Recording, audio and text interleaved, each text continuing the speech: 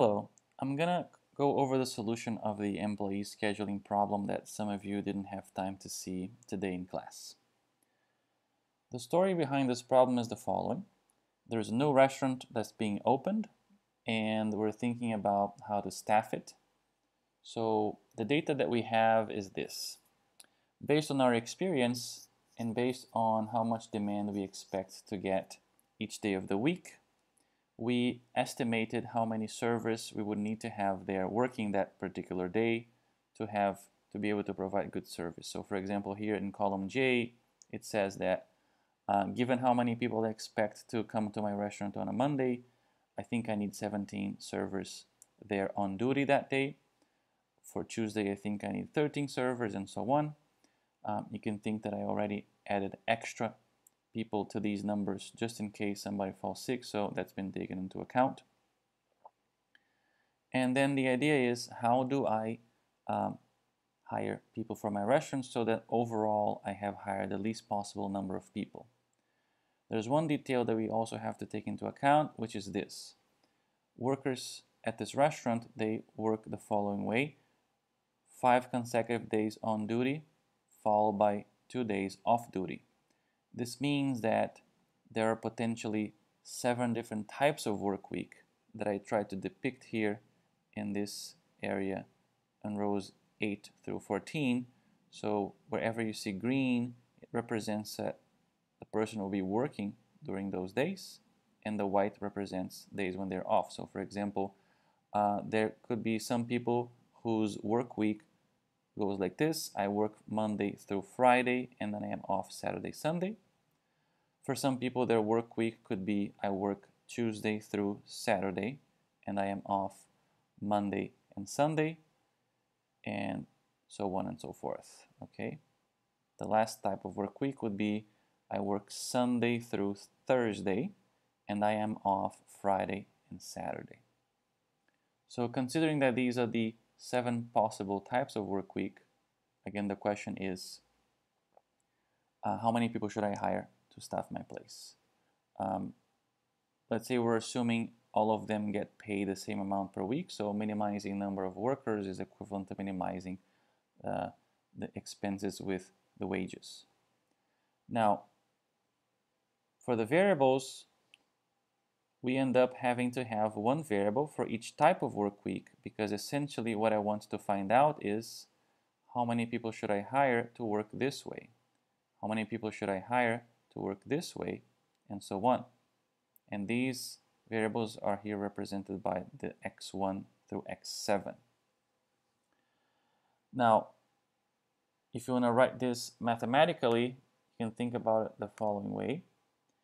If I am looking at the Monday, so if I show up at the restaurant on a Monday and open the door and look inside to see who is going to be there, well, the people whose work week is the one Monday through Friday definitely will be there. So if I have x1 of those people, I will count them in. The people named x2, those whose work week begins on Tuesday, they will not be there. So they're not going to be counted into this expression, and neither will be the people whose work week begins on Wednesday. But everybody else will, because as you can see here, there's a green box for them. So the people whose work week is the 1st and the 4th and the 5th and the 6th and the 7th, all of these will be present. And I would like this total number of people to be at least 17. Okay, so this is what the Monday constraint would look like in terms of the math. All right, now what I want is to take this formula here and represent it as an Excel formula. Well, to do that, what I'm going to do first is I'm going to say, to indicate when people are on duty or off duty, I'm going to go in this area for rows 8 through 14 and place the number 1 whenever someone is working and leave it empty whenever they are not working.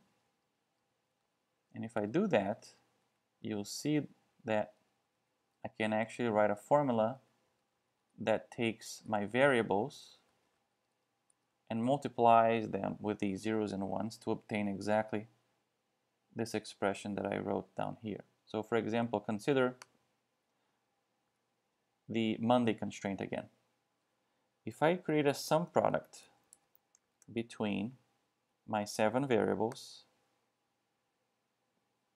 and this first row here of zeros and ones, and let me change the alignment here to show you this better. Look at what this is going to do. 1 times x1, right? First times first plus second times second, etc. So 1x1 plus 0x2, 0x3. So x2 and x3 disappear. 1x4, 1x5, 1x6, 1x7. And that's exactly what we wrote down here, right? These are the people who will be present Monday, and I want them to add up to at least 17. So this formula will work, the sum product, for every day of the week. The only thing I need to do before I can copy it down is to just make sure that I anchor the blue part where the variables are, because that one should be constant for every day of the week. What's going to change from day to day is the collection of zeros and ones, meaning who is it that is present that day at work and who is it that is off duty that day. So if I go in here and I select this blue part and place the dollars in it and hit enter, then now I can take these and copy, and this will give me the sum product between, again, the row of variables, row 5, and whatever row of zeros and ones I'm looking at for the particular day of the week. All right. If you look at the posted sheets, the completed sheets for lecture 2, you'll see I'm going to need 7 formulas of this type, and all 7 of them will be typed in there, and they will correspond in Excel terms to the 7 sum products that we have here.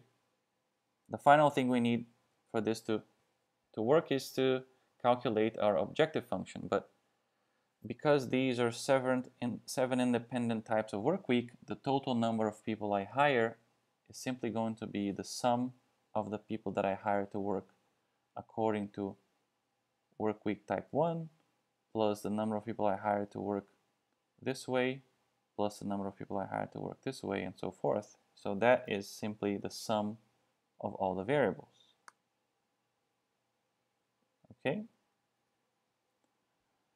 And this will tell me how many people are there at my restaurant. Good. So let's do the solver piece now. We go here to data, solver.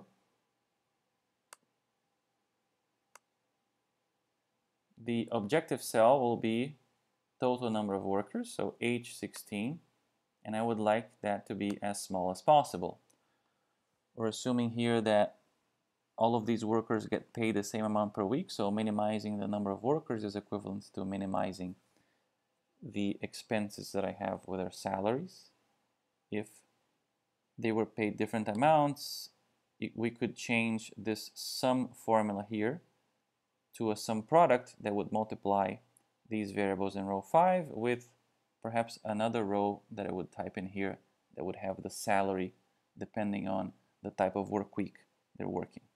But for now, let's just say we minimize the number of workers. The variables are the ones in row 5, so I select the whole range A5 through G5. And for constraints, I just have to say that I need the number of workers that are present at the restaurant each day of the week. This is in column H, H8 through H14.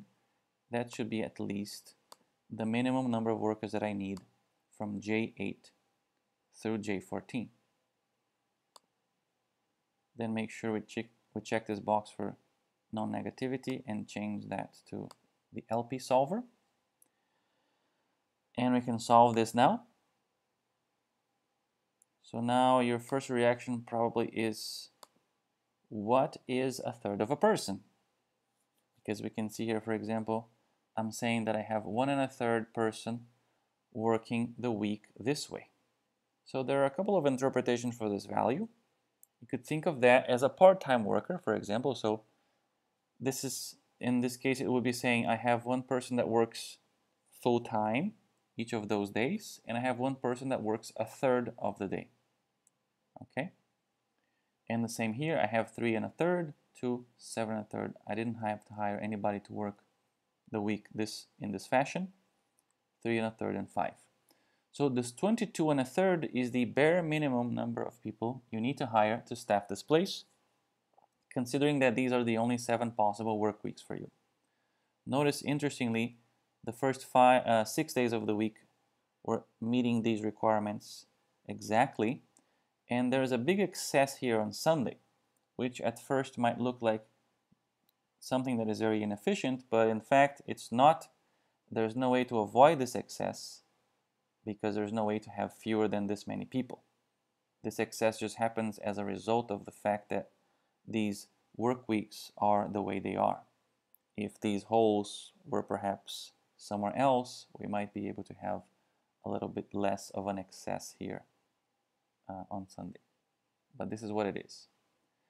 The second interpretation for these fractional numbers is that we could think of them as an average, because the restaurant operation is an operation that repeats itself every week. You're going to have to do the same thing again and again. So imagine that I have the first week of the year, I have one person working the week this way, Monday through Friday.